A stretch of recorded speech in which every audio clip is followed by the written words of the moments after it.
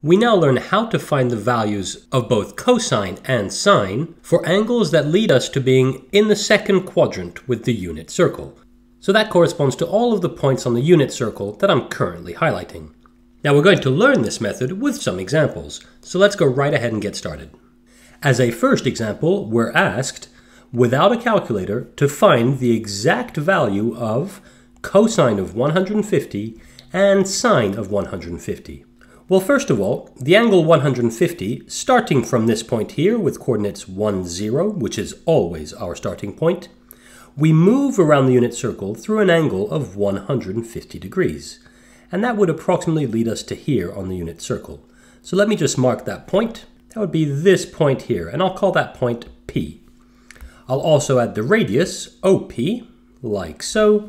And so we are saying that this angle corresponds to 150 degrees. By definition, P has coordinates cosine of 150 and sine of 150. And so those are the two values that we're trying to find. And cosine of 150 corresponds to the horizontal coordinate of point P, and sine of 150 corresponds to the vertical coordinate of point P. To find their values, the first thing we do is make a note of the angle separating point P from 180 degrees. So that would be this angle that I'm currently highlighting now. Since we went through 150 degrees to get to P, it doesn't take us long to realize that there are 30 degrees separating P from 180. Now that we've made a note of that, we reflect point P across this vertical axis. And in doing so, we define a new point which we'll call Q. So I'll just add that here in blue. And I'll add the radius OQ, like so. Now, since Q is the mirror image of P across the vertical axis, we can see that the angle that point Q corresponds to will be the same as the angle we initially measured here. That was 30 degrees. So I can go ahead and add that 30 degrees right here. In other words, point Q corresponds to 30 degrees.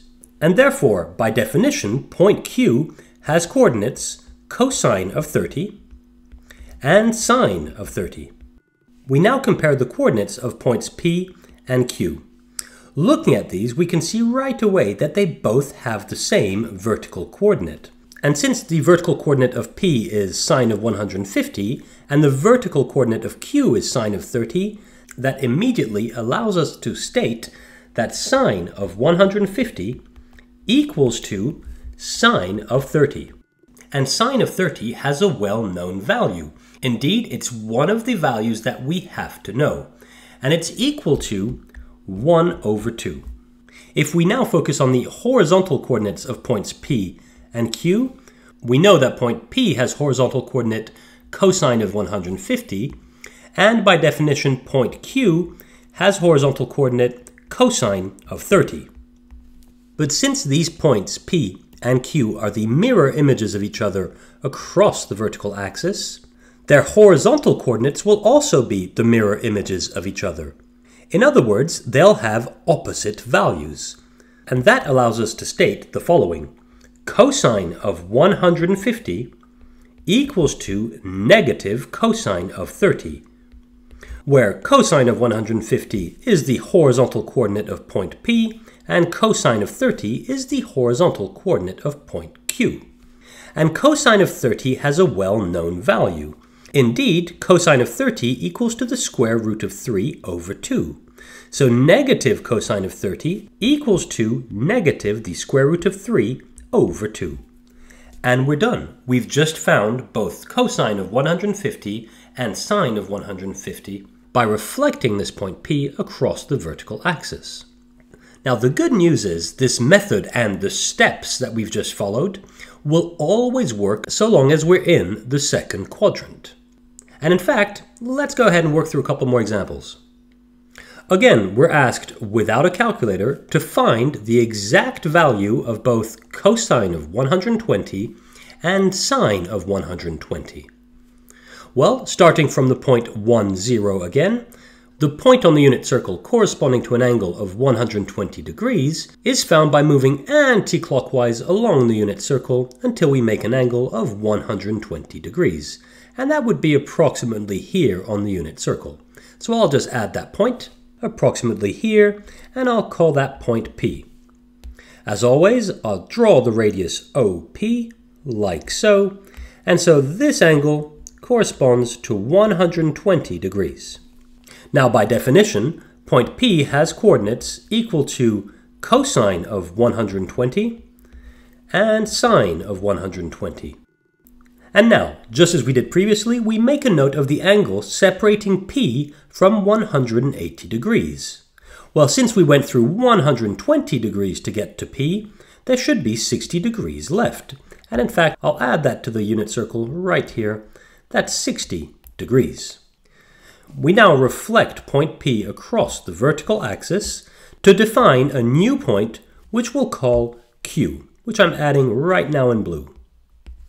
I draw the radius OQ, like so, and now since P and Q are the mirror images across the vertical axis, the angle that point Q corresponds to will be the same as the angle we just measured previously. That was 60 degrees.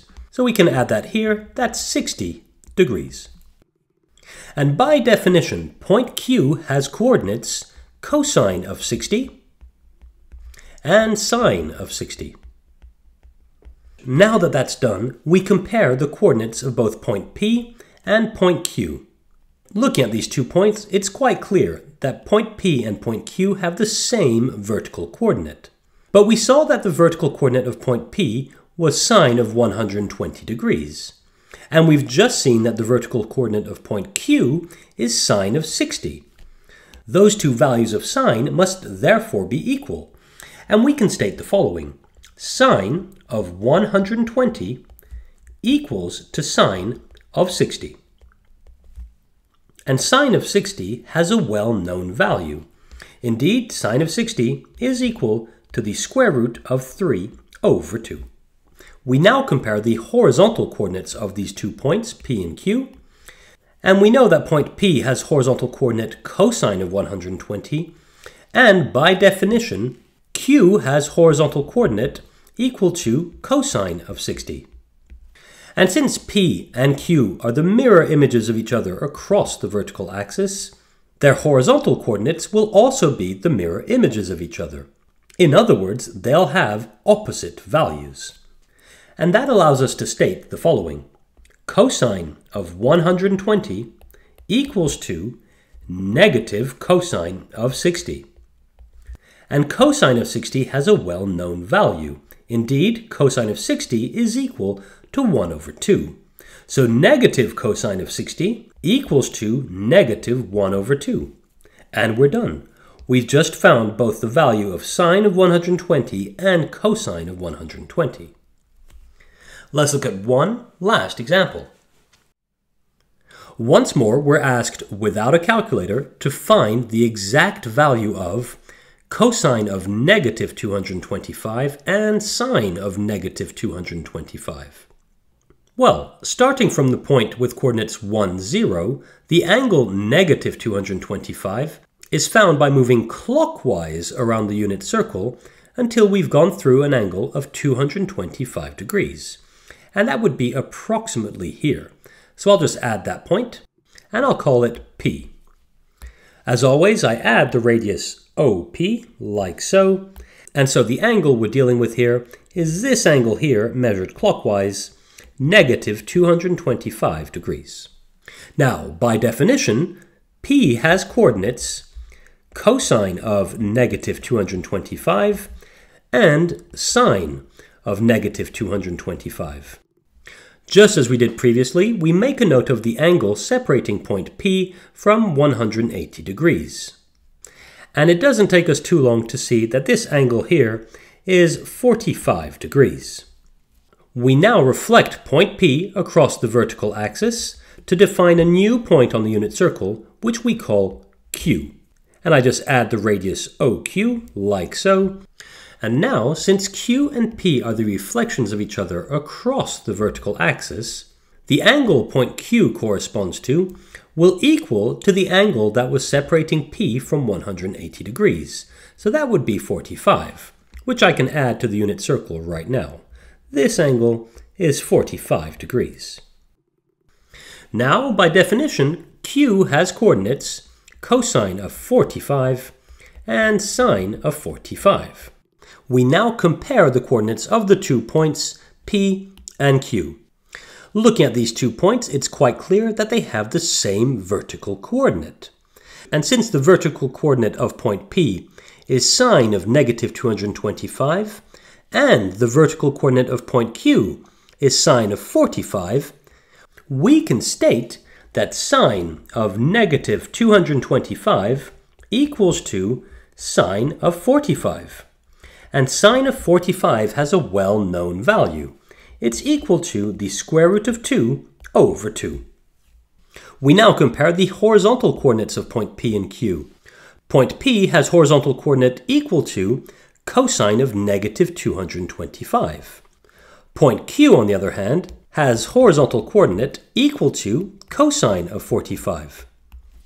And since points P and Q are the mirror images of each other across the vertical axis, their horizontal coordinates will also be the mirror images of each other. In other words, they will have opposite values. And that allows us to state that cosine of negative 225 equals to negative cosine of 45. And cosine of 45 has a well-known value. Indeed, it's equal to the square root of 2 over 2. So negative cosine of 45 will equal to negative square root of 2 over 2. And we're done. We have now found both cosine of negative 225 and sine of negative 225. And there we have it.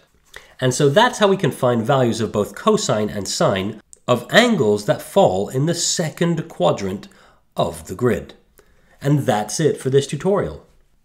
There we go, everyone. I really hope that helped, and if it did, please hit like on this video and even subscribe to our channel because that really does help us.